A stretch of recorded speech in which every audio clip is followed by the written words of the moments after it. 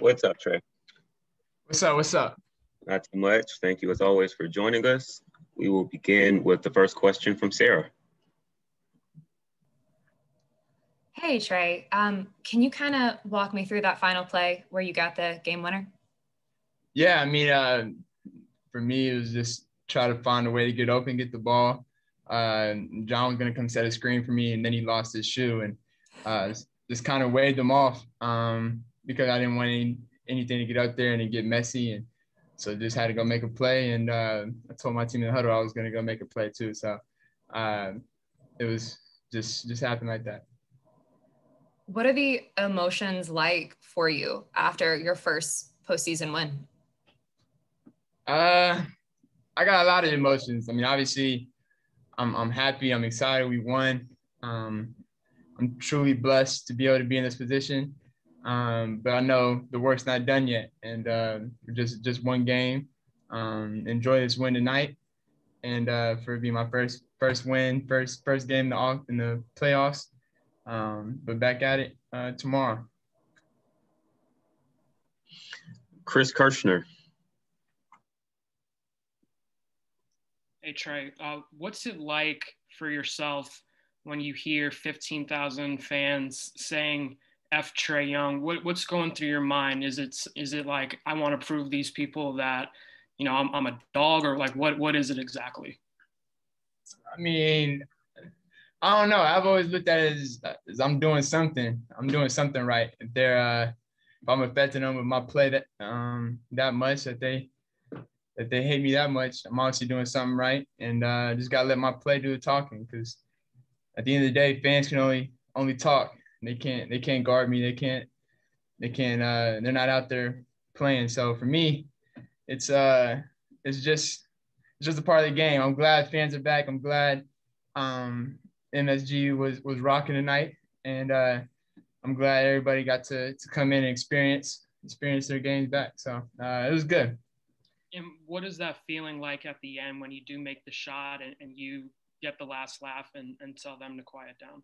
Yeah, no, it's definitely. I got it tatted on me. I put always remember on me because I always remember everything. So I remember at the beginning of the game when they was yelling it, and throughout the game a couple of times. So as I hit the floater, it just felt like everybody got quiet, and I was waiting for them FU chants again. So I was excited.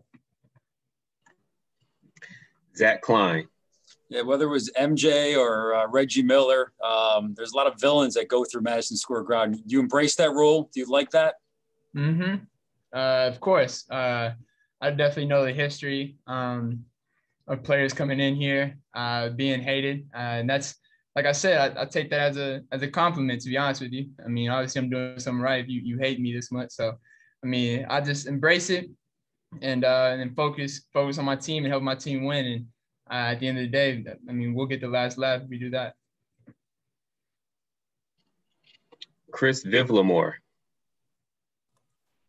Hey, Trae, obviously you want the ball in your hands at the end, but while the world was wondering why you were on the court, we understand it was kind of, you told coach to leave Lou out there for a little bit longer. And so I kind of wonder the balance of wanting to be out there, but seeing some guy that's cooking and wanting to keep him on the floor.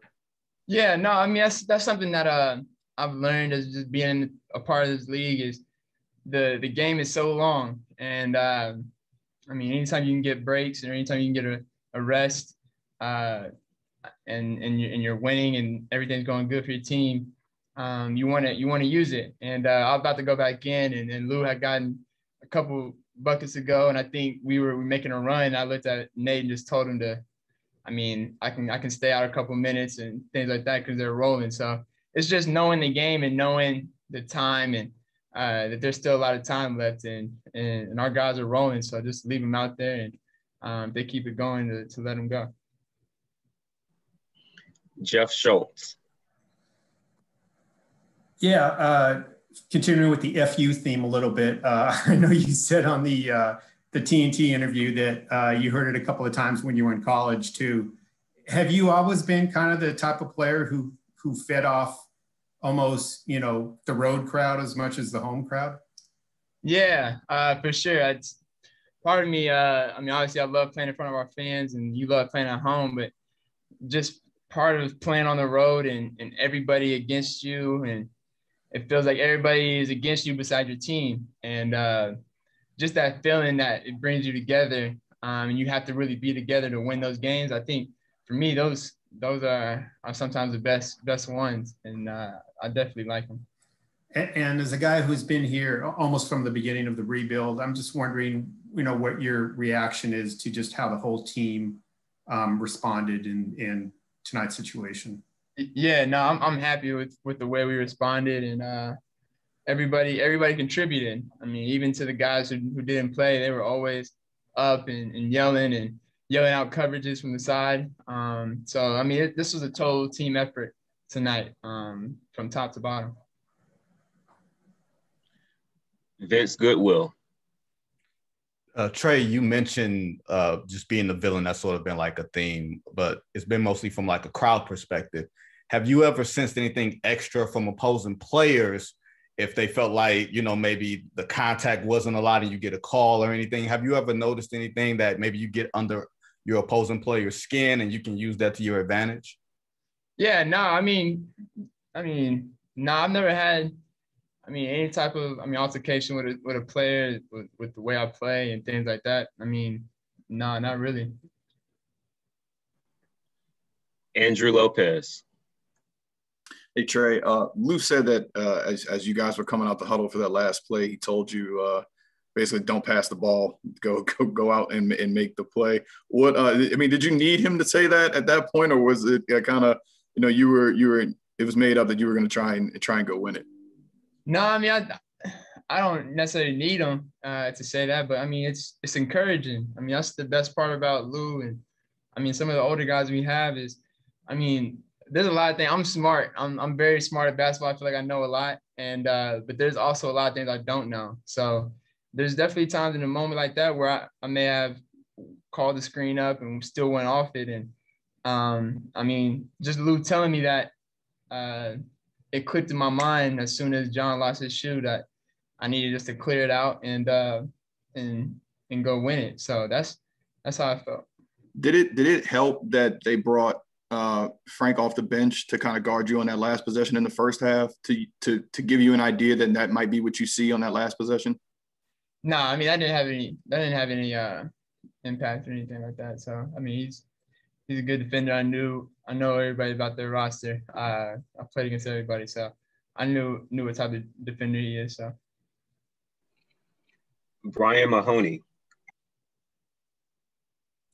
Hey, Trae, there was so much noise here. When did you tell it was directed toward you? And were you surprised at all about that? That it was such an individual thing. It's not like you have a long history of playing here. There's no great rivalry with the Knicks or anything like that, like the Reggie Miller type years had, but they played many, many times. Yeah, I don't know. You didn't hear it? It was mumbled. You didn't hear it? I can hear it up here, yeah, but yeah, okay, yeah. No, I heard it. I heard it, and it is what it is. The Knicks ain't been in the playoffs in a long time. We ain't been in the playoffs. It's important for both teams, obviously, and it's not just a regular game for either team. So I wasn't surprised on how loud or things they were saying. So it's the playoffs. Stephen Bondy. Hey, Trae, the FU chants were pretty loud up here, but how loud were they for you on the court? And then, what was going on through your mind, and what did it feel like when you were able to put your finger to your mouth and basically say, shut up? Yeah, I don't want to keep talking about this chant. Fans chant whatever they want to chant. We're gonna let them say whatever. But really, it's it is what it is. I made the play, and like I said, I always remember everything. So it got quiet after I hit the shot. That's about it. Just a couple more from Ian Begley. Trae, I'm jumping in here late, so I apologize if you were asked this already. But on that last drive, when Ntilikina was on you, were you surprised that you were able to get right as easily as you were? Did you expect him to try to take that away? I mean, no, not really. I mean, actually, yes. I mean, I feel like for me, as anybody who pressures, I feel like I can get by anybody, and it's just figuring out how to use one move and get by him. Obviously, Frank's a good defender. If you play with the ball too much, I mean, he can poke at it and things like that. So a defender like him, you kind of just gotta go, and that's what I did. I just attacked his outside foot and was able to get around him and get to my floater. Final question from Chris Kirschner. Hey, Trae, in your second summer league game, you went up against Frank in that game, and he kind of shut you down. And then obviously tonight he comes in to defend you. You hit the shot against him. Have you had an opportunity at some point in this season to just think about the amount of growth you've shown in your 3 seasons in the league? I always take time to do that. For me, I always take time to reflect and reminisce on the hard work and sacrifice it took for me to get here. And so, I mean, coming into the playoffs, I mean, I definitely took time to think about, I mean, my high school days, the college days, obviously the summer league. I mean, I was able to really think about everything. I'm constantly reminiscing and thinking about things because it makes you appreciate it. And for me, that's how I look at it. So I'm constantly doing that. Thank you, Trae. Appreciate it.